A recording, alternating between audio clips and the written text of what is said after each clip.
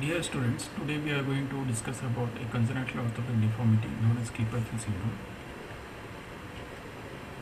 By definition, this disease is associated with multiple abnormal segments of cervical spine caused due to defect in segmentation, and there is congenital fusion of two or more cervical vertebrae, and in 50% of cases it presents with a classical triad.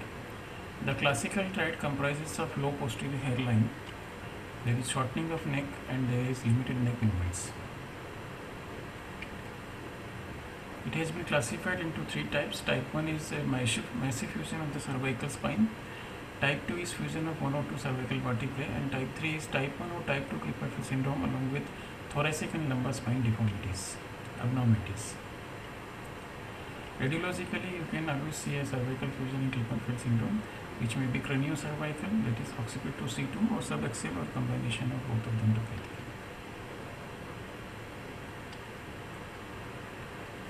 It should be differentiated commonly from torticollis.